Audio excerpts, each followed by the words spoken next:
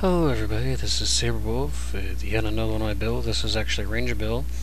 Ranger Spike is becoming a popular thing in HA, Heroes Set, and GVG, Guild vs. Guild. These Ranger Spikes are using Expert's Dexterity because it increases your attack speed and it adds 2 extra points to your marksmanship, which is where your damage is coming from with the bow.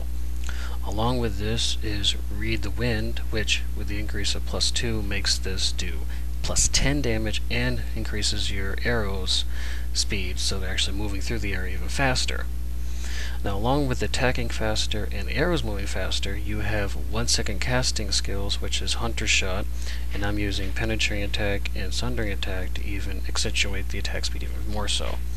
Now, the 1-second casting is actually lowered down to 2/3, so you're actually going to be pumping out these skills even faster with the 2 skills of Expert Dexterity and Read the Wind.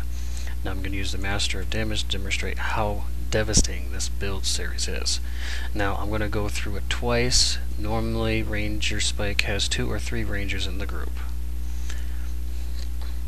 Here we go. That's one series. And there comes the second series. Dead.